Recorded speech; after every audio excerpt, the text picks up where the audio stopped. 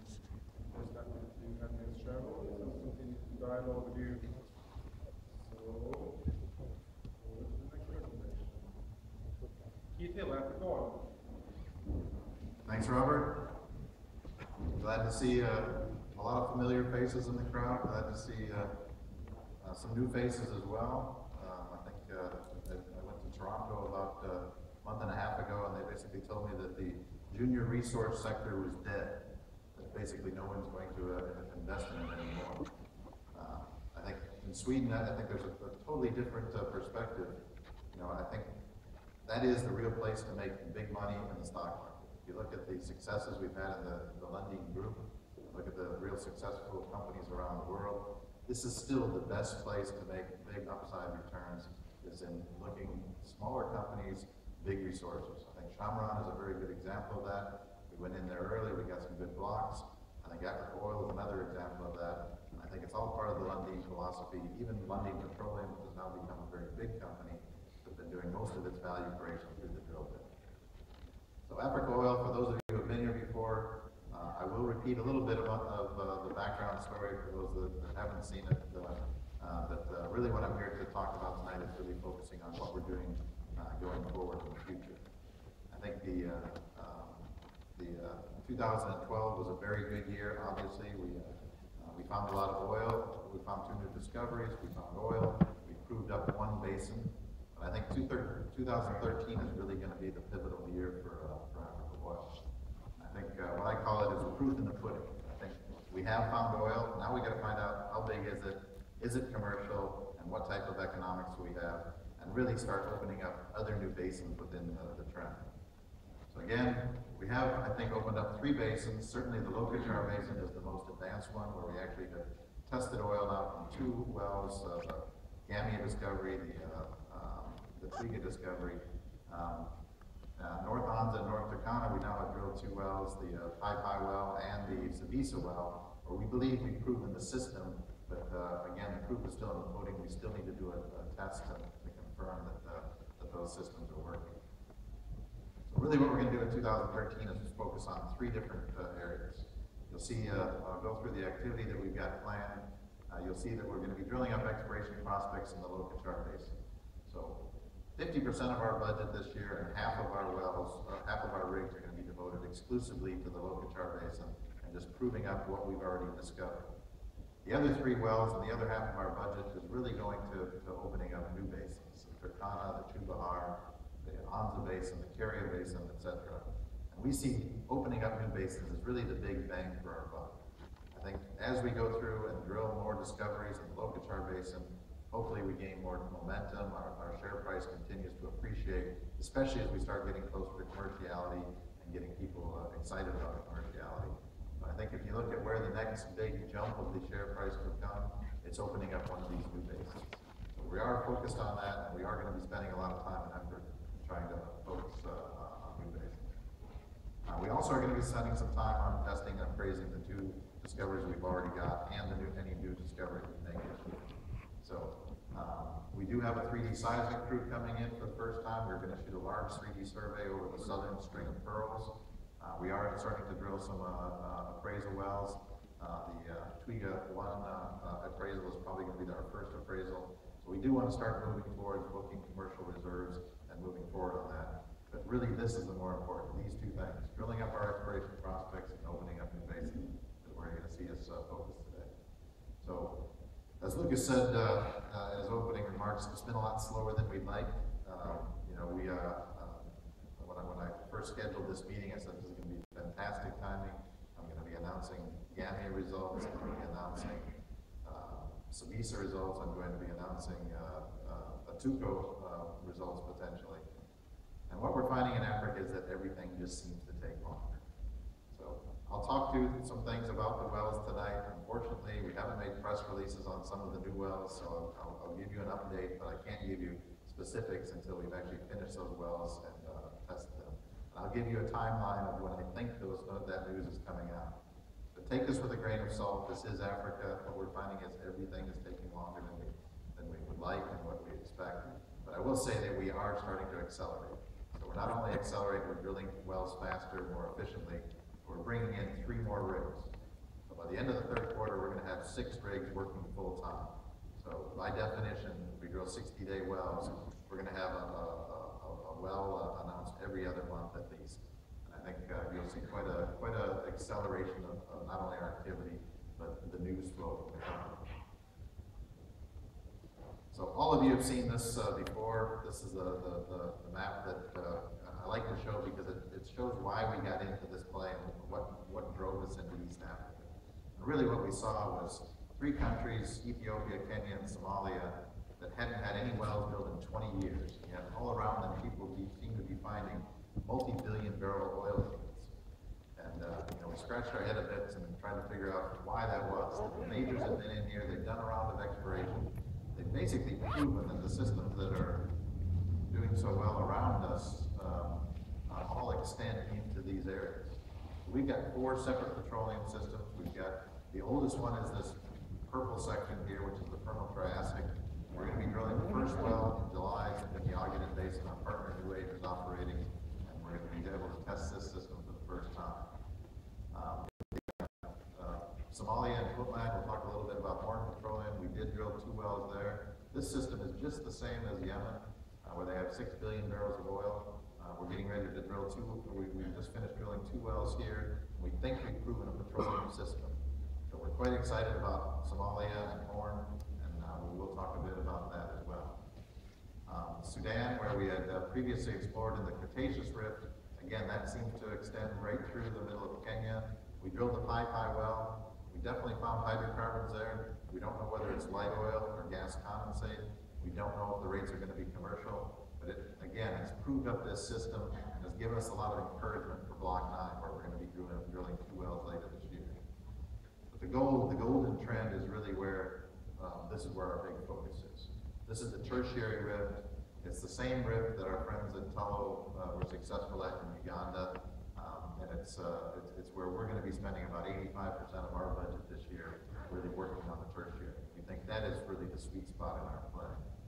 So we'll go through this in detail. But I think the reason we're here and the reason that we have such a good acreage position here is because we were the first ones. We saw this 6 or 7 years ago. We had this concept. We were able to come in and pick up this massive acreage position, 250,000 square kilometers, about 70 million acres of land.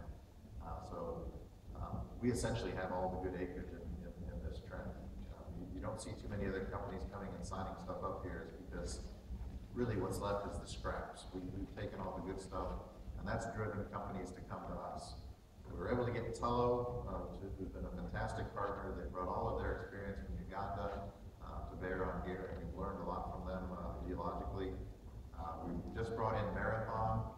Tullow had been paying our way for the last couple of years, but unfortunately those good days are over. We're paying our own way in these blocks now, but our friend Marathon is coming to these 3 blocks, and they're going to be paying 100% of our costs this year and into next year in those 3 blocks. So the other thing that's happening is we're getting a lot of phone calls. So the majors, not only with what we found here, but offshore in Madagascar or in Mozambique and Tanzania, they're finding massive gas fields. So now East Africa has become one of the hottest exploration places on Earth. The big boys realize they've missed out, and they're coming to us because they know that we're one of the only ones that has acreage that they can get into. So quite a bit of activity in our area. This is also the one that Lucas was talking about. This is the slide we go to bed. All of the Africa oil people dream about this slide every night. So when we're laying in bed and we're counting, some people are counting sheep, we're counting prospects. These blocks here are all Africa oil blocks, just our Tertiary trend and our Cretaceous trend. As Lucas said, this covers the size of the entire North Sea. So it's very rare in this day and age that you're able to open up a new basin.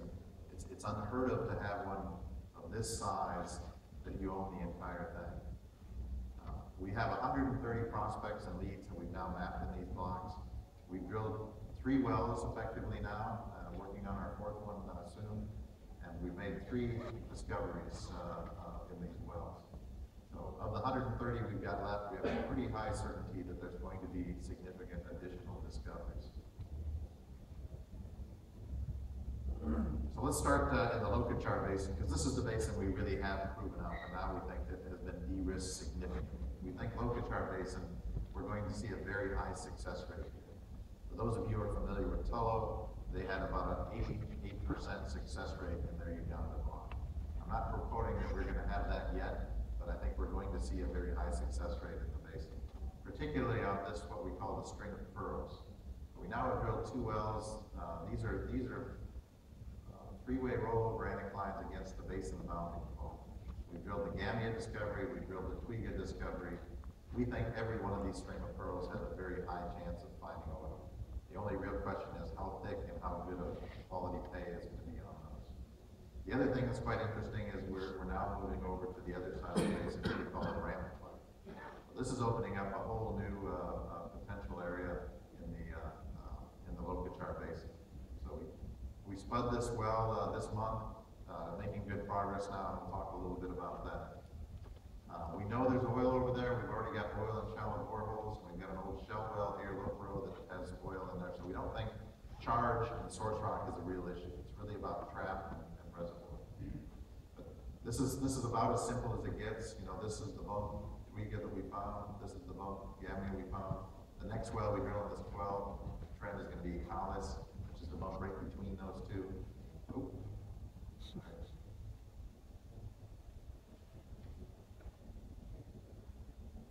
And each one of these bumps that we see along this trend, we think has a very high chance of success. So the first one we drilled, Gamia, was a bit of surprise in that we found an incredibly thick sandstone in the upper row where we're sands. We actually had over 200 meters of sand in that well, 100 meters of which was logged as pay and announced by both ourselves and Tullow. We also had a lower reservoir here, the Lacone sand. We'll talk a little bit about that. I think Tullow at the time said that they didn't think it was reservoir. We said it was, and we've tested that now and proved to be right that there is a reservoir there. So as far as reserves, this is the only well that our reserve auditor has looked at and given us resources on. So what they gave us basically was this little area here, which was just this small fault block, as contingent resource. So about 50 million barrels of recoverable oil they had in there, upside of about 100 million barrels. That's based on 100 meters of total net pay. They did not count the lower Lacone sand as did Tullow. They also gave us a large area here up depth of prospective resource, 137 million barrels most likely, up to 370 million in the high case. And interestingly, in this area, they cut the net pay down from 100 to 50 meters of net pay. So if we can prove 100 meters of net pay in this area with the well that we're going to be drilling probably in 2014, this number would double. So right now we're looking at probably, we think about 188 million barrels in Zambia based on the current pay numbers, but significantly increasing if we find the same type of pay. So we have tested this well. We're in the process of testing this well. The main reservoirs are this Awerwer sandstones, which are these sands up above. Again, we just tagged a little bit of what we call the lower Lacone sand, just we think a little sliver here. This is the one where we had some issues about whether we thought it was pay and our partners didn't. Indeed, we were proven right. We tested 280 barrels a day of 30-degree oil out of this. It is a poorer reservoir than the one above, but at these type of rates, these will be commercial wells as part of a field development. So we will be adding somewhere between 20 and 40 meters of net pay to our reserves calculation just from this sand alone. More interestingly, we are testing 6 reservoirs above this. So these are, 5 tests in the reservoirs above this. So these are in the best net pay sands. And interestingly, 2 of these reservoirs are ones that we never counted as paid before. So when we got the Twiga results, when we looked at the core and we looked at the test data, we started recalibrating what we thought the reservoir quality was in these sands. And we reran our logs, and lo and behold, we found that a lot of the stuff we eliminated as reservoir based on the previous log response looked like it could be potential reservoir. So what we find is that 2 of these zones that we will test actually were not counted as reservoir before. If we flow oil out of those, we should be able to add a significant amount of reservoir to that 100 meters that we had previously announced. We just finished DST 4, we're moving on to DST 5 and 6. Again, timing standpoint, these tests are generally taking about 10 days each. So 20 days from now, we should have all 6 tests completed, and we should announce the results. In the announcement with that result, we will also be talking about the potential increase in net pay. I think the two important things to look for are the flow rates, the calculated flow rates for the PI, and then really the potential increase in net pay. I think we should be able to announce on those that time. Twiga was the one that we tested last time. Twiga was kind of a funny story. My brother Lars in Minnesota told me that he goes on the blog sites and he sees them analyze me on these presentations. And when I did a presentation last November, it said every time I said the word Twiga, my shoulders slumped. And therefore, it was a dry hole. Everybody was convinced it was a dry hole that was on the internet. So nothing could be further than the truth. I'm trying to keep my body position as neutral as possible tonight when we talk about these things that aren't disclosed. So hopefully don't read into that because the body motion analysis was incorrect last time. The most important thing that we really got out of Twiga were these numbers right here. We came into drilling Twiga thinking we had challenging reservoir. The reason we thought we had challenging reservoir is because we were having trouble getting samples on MDT. And we had great porosity, 23 to 29%, but when we tried to flow oil out of these zones, it wouldn't flow. So we had some real concerns about permeability.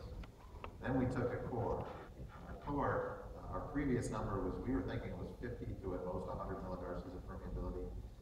The core, when we analyzed it, actually had 100 millidarcies up to 3 darcies of permeability, which is really excellent reservoir quality. And what we determined, and then we tested the well, we tested 2,800 barrels a day from just these 3 zones, but these are all constrained by the artificial lift. We believe in these flow, and if we put this well on production, it would flow 5,200 barrels a day. So to us, the important number is this one, the productivity index. We have a very good productivity index of these sands. These sands will produce. And we now have upped our permeability, not only in this well, but when we look at Gamia, it's the same type of log analysis, it's the same type of sands. So we're expecting the same rates out of Gamia, if not better. So I think that was the biggest thing that we found in the Twiga well, was that the reservoirs were much better than we thought. We should also point out we only perked the lower 30 meters of reservoir. There's another 40 meters of good sand up dip. One of the first wells we're going to be drilling with one of the new rigs we're bringing in is an up-dip appraisal to try to prove that all 70 meters of this sand is in the oil column, and it has reservoir quality just as good as what the lower hard portion is. There was another strained reservoir in this one. We went into a long section that had oil shows all the way through to about 800 meters of fractured tight sands. We did test those. We did get a little flow out of one of the lower ones, but not very commercial, probably 15, 20 barrels a day. But the interesting thing is it's 800 meters of fractured reservoir, and every single fracture, every single zone we drilled was filled with oil. So this tells us that there's a pretty good source rock there pumping oil, even to the tightest of rocks. So we are kind of putting this one on the back burner for now. We're going to focus on the easiest, best reservoir, but this is something we will come back to, because this is a pretty significant potential in this lower zone. So that's really what I want to say about last year's program. I think really from here on, I want to talk about what we're going to do this year. So obviously, this is our sweet spot right now. The Lokichar Basin, where we found these 2 oil fields, where we've got all these low-risk plays.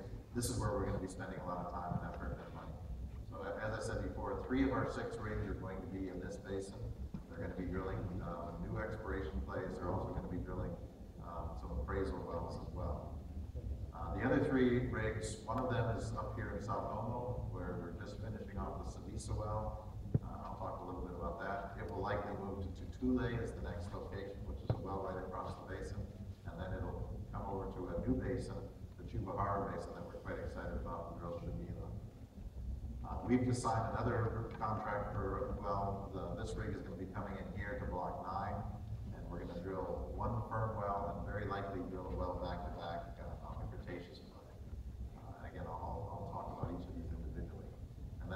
sixth rig is actually going up into the Ogden Basin. Our partner New Age is going to be operating a well in the Ogden Basin.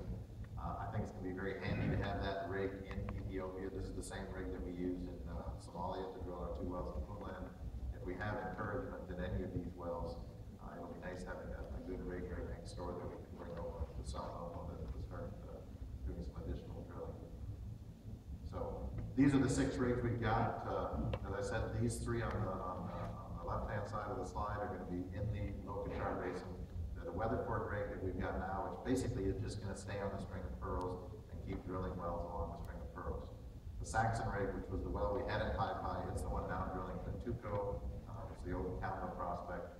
It probably will stay on the other side of the basin if it's successful here, although very likely we'll go over and drill 1 well on the string of pearls while we're getting locations ready. And then we've also brought in a lightweight rig that can drill shallow wells very quickly and also do testing. Again, trying to accelerate the program. This rig can be moved in about a week to 10 days versus the other one's taken at least 30 days to move. So this is one we can move around much quicker and do some of the operation. The other rigs, this is the Polish rig, OJEC 75. This is the one that's going to be staying up in Stockholm, and it'll just stay there for the rest of the year. This is the Great Wall rig. We're quite fortunate that there was a very high quality Chinese rig already in Kenya drilling geothermal wells. We were able to take that, and it'll be very cheap, only about $1.5 million to mobilize that to location. And then the Saxon rig, this is the one that we had in again in Puntland. It's moving over, and it's going to be in the Ogden Basin, possibly available for future work in Ethiopia. To be able to keep these 6 rigs working, we are going to have a very active seismic program as well. We're bringing in the first 3D crew, which is basically going to shoot a large 550 square kilometer 3D, covering about 6 of the string of pearls in the south to help us do appraisal drilling. We also have 3 different 2D crews onshore and 1 2D crew offshore actually shooting out in the lake. So it's important to be able to get enough seismic to keep these rigs busy, although we do have appraisal work that we can fall back on if we do start running behind the prospects. One of the first wells we're going to drill is probably our lowest risk one, which is the Akales well. This is located right between our 2 discoveries. It's probably the best looking structure we've got in the basin, and we think that there's a very low risk of not finding hydrocarbons here. Again, the sand thickness in the Yami is about 225 meters. The sand thickness here in Cree is somewhere up is around 70 meters. So we expect to see maybe something in between those 2 numbers for the Akales well. The one we're drilling now is the Tuco. Tuco is starting just a whole new play called the ramp play on the other side of the basin. For some of you who have been here before, you'll recall this is still my favorite prospect. This is the one we would have drilled first had Tullow not come in here. We like this. It's a nice, simple tilted fault block. It's right near Lobro where the Shell tested oil before. So we know there's good charge. This is the cooking pot where the oil is generated. We have oil here. We have oil in shallow boreholes here. So we think charge is very low risk. We have the Shell well that actually penetrated this nice Lacone sand. So we think we have a pretty good chance for good reservoir. What we really like is the size. The most likely case here is 230 million barrels. The upside case is almost is over half a billion barrels. So some of you have heard me say before that the threshold volume for development here is between 300 and 500 million barrels. This well on its own could almost be a standalone development project if it's successful. So the other thing we like about this is that if we are successful here at Tuco, we've got 4 more prospects already outlined on the same plate, including AOI, which will be our next one. Again, it's a big prospect, 200 million most likely, 450 million upside. So this could open up a whole new fairway on the other side of the basin that could be as big or even bigger than the string of pearls on that side.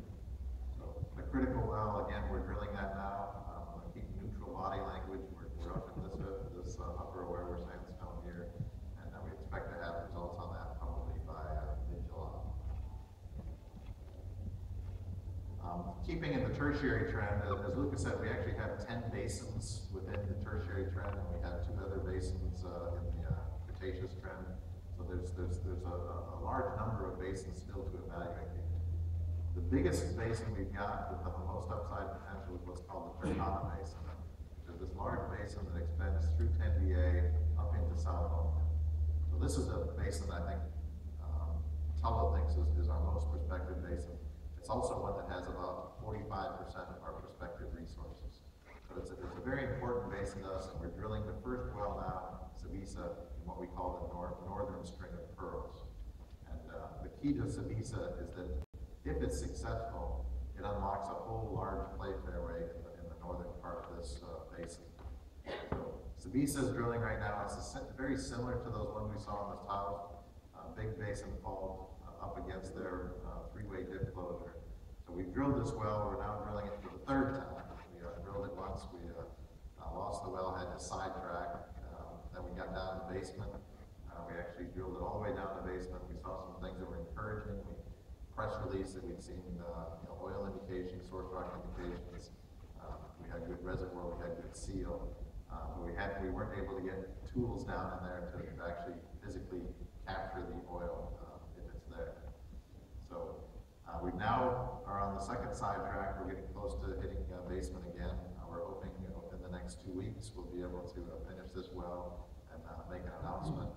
Again, from the logs and from the indications, we're very bullish that it actually is going to contain oil. But having been bitten by this in the past, including our well in Puntland last year, I'll feel a lot better when we actually have some of that nice physical oil that we can put our hand in.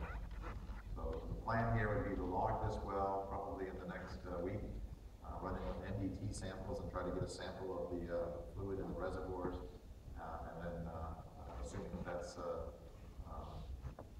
positive, we'll go ahead and test the well. We've got test equipment on the rig site, and we'll be prepared to test the well immediately. So if this is successful, or even I think at this point we've seen enough encouragement that we're building this location up to Thule, which is the next rig site over. Essentially in Savisa, we believe we've proven source, we've proven seal, we've proven reservoir.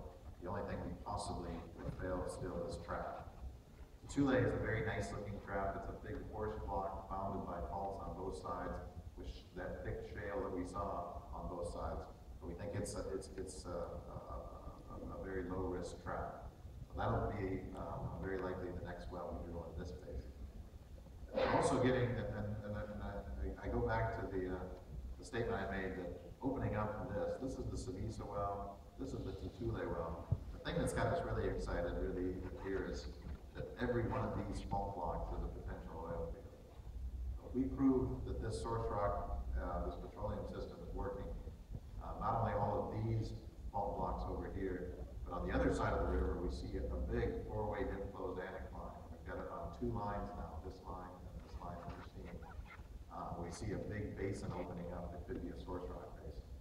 I think we're quite excited about South Omo. I think if you look at Tullow's success in the ramp play, as they call it up in Uganda, looked very similar. The same type of fault blocks, the same type of geometry, and this is where they found about half of their 2 billion barrels of oil. So I think we're quite excited about this, and we'll all feel a little better when we actually float oil out of that well. The other basin we're getting very excited about is the Chubahar Basin. This will be the first time you've seen these slides because this is the first time they've been available. So this basin was a very frontier basin, didn't even have gravity in it. We went in, shot gravity, and now we've finished shooting our 1,250 kilometers of seismic. And we've mapped all of these prospects and leads in this basin. We've identified 2 deep basin areas, particularly this one here that we think is source rock generative. And most importantly, we've got a bunch of bright spots here. Bright spots are amplitude anomalies on seismic that indicate oil generation. So we're quite excited about this basin. We'll be drilling the first well, Shamila, up here. It's right here in this corner, right up dip from this cooking pot. It's not the biggest prospect we've got, but it's the lowest risk one. Again, the important thing here is not necessarily to find a big oil field with the first well. It's to prove that the system works because we've got so much running room around it.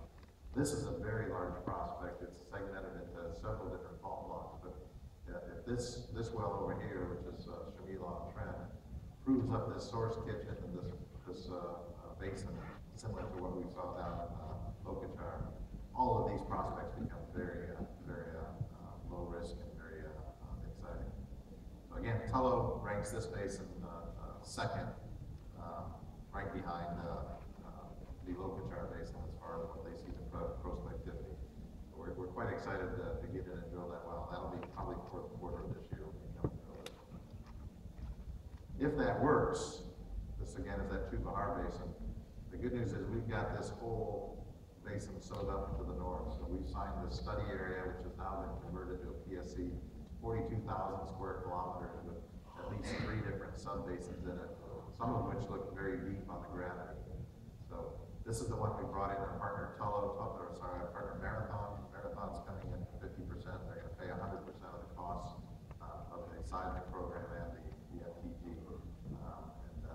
This one could be quite interesting. We already do see tar and oil slicks along these lakes, indicating that there is a source rock there.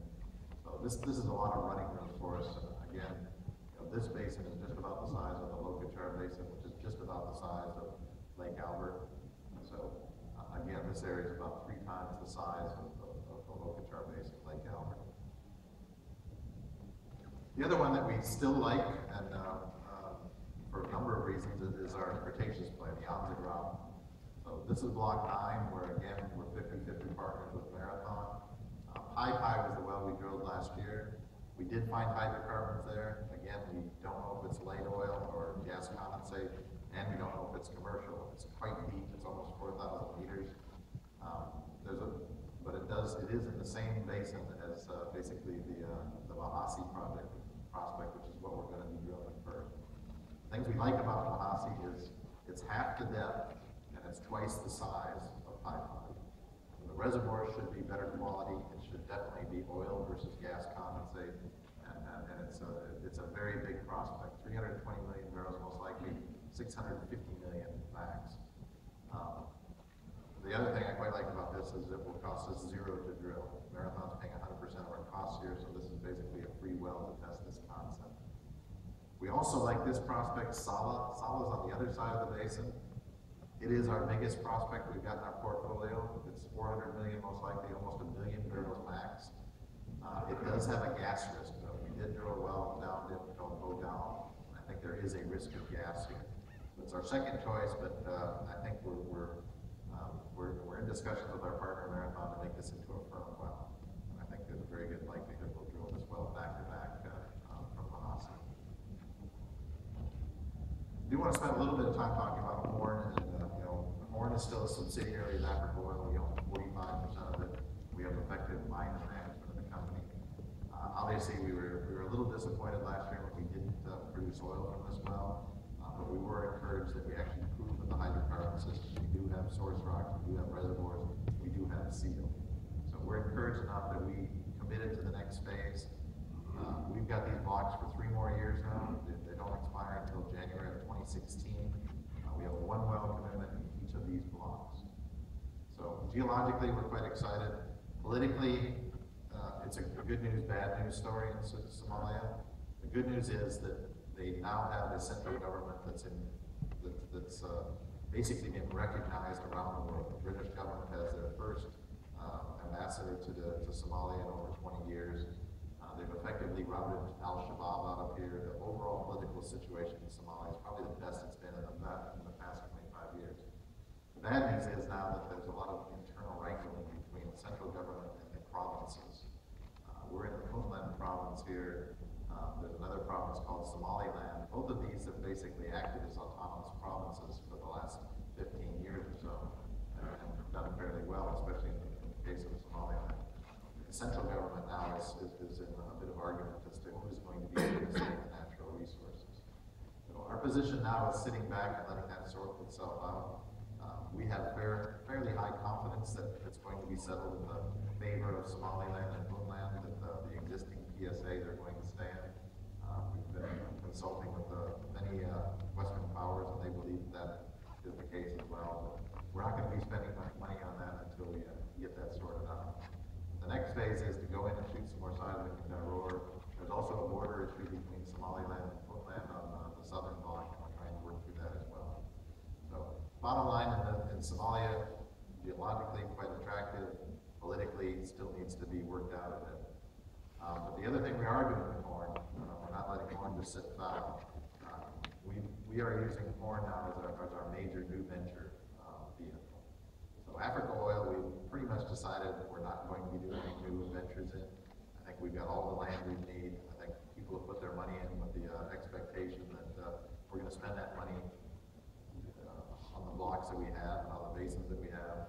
But not the case with corn. Corn we see as a possibility of growing as another Africa Oil, basically an exploration-focused vehicle.